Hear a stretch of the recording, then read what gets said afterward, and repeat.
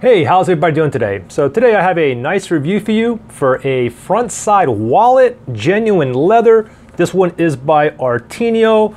Now it comes in 4 different colors and I got all 4 colors, but currently I'm only using this brown one right here, but it comes in brown, dark brown, red, and black.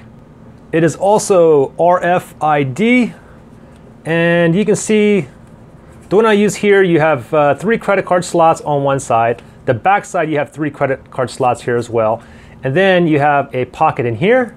You have a pocket, another pocket in the middle, and a pocket on the end. Now what I typically do, this is the one I'm using right now. I keep the cash over here, and sometimes I will carry some business cards on the other side. I don't typically put anything in the middle part. And you can see I have 3 credit cards here, and I only have 1 here.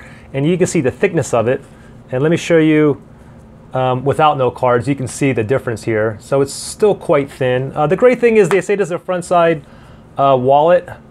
However, I've used this in my front pocket, my back pocket, in my front blazer pocket, as well as my hidden pocket inside my blazer too. So, and you can see the logo here. Of course, this is genuine leather, and all of them have the 3 slots up front. And again, you have some pockets here, and you have the credit card slots in here as well. And so here's the brown one here. Here is the dark brown. Here is the red. And here is the black one.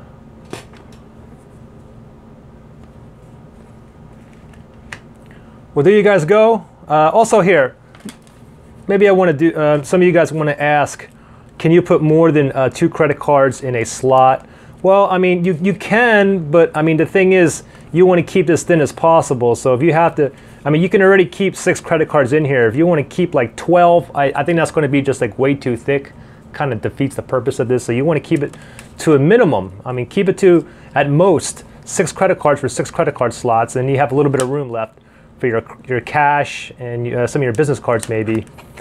And I'll just put this in, show you demonstration. So they all fit perfectly fine, just like that.